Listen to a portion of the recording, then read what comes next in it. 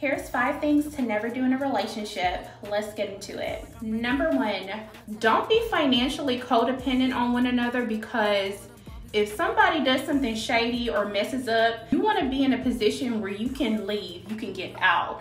Because the last thing you want is to have to see their face every day knowing the shady and dirty stuff that they have done.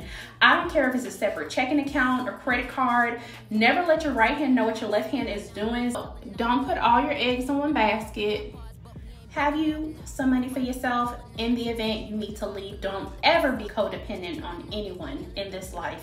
Period. Don't ever let yourself go in a relationship.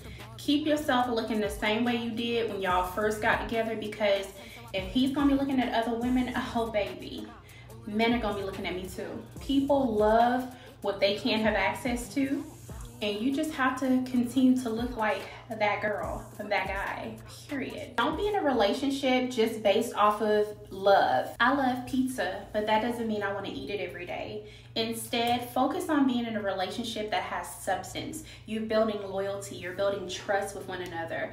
That way you're building a steady foundation. Although these days, loyalty and trust doesn't seem to count for anything. Feelings can come and go, so always remember, when you have that steady foundation, nothing can break that bond. Don't have friends of the opposite sex that you hang out with separately. Next thing you know, you're confiding in them, telling them your relationship problems, and y'all already know how that goes. You'll be in each other's beds. So take my advice. Keep it between you and your significant other. And finally, moments in life that matter the most are so important in a relationship, such as Christmas, anniversaries, birthdays. If your man is not buying you a birthday gift or a Christmas gift or anything like that, you really need to reevaluate the situation, because men spend money on what they find valuable.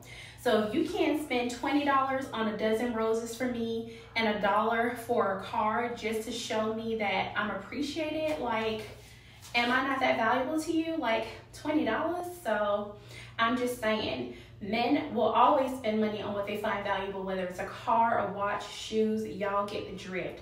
So value yourself first, know your worth, and don't let your standards fall just because you're in a relationship, because I'm telling you, if you follow any of these 5 steps or you're doing them, it's going to be bad, y'all. So either way, I'm getting ready to go out, and I'm loving this dress from Temu. The haul is on the way, and this is how it looks in the back.